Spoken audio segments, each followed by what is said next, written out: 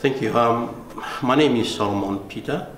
My connection to New Zealand was when I was awarded a scholarship in 2008 to do my master's at the University of Waikato in Hamilton.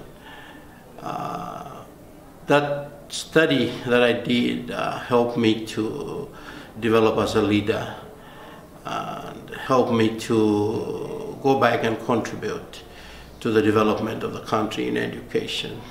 Currently, I am the Dean of the School of Technology and Maritime Studies at the Solomon Islands National University. I've been holding that position for over 5 years now. And the studies that I did helps me to make decisions on training and how to give opportunities to Solomon Islanders in the field of education.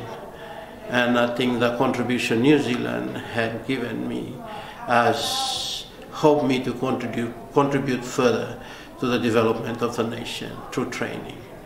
And as a leader of the university, I also make decisions on education policies and government policies by sitting on government boards and other assignments that requires my expertise. So I guess that's how I am connected to New Zealand, your beautiful country, and what it means to me personally, and also what it means to my contribution to the development of my country.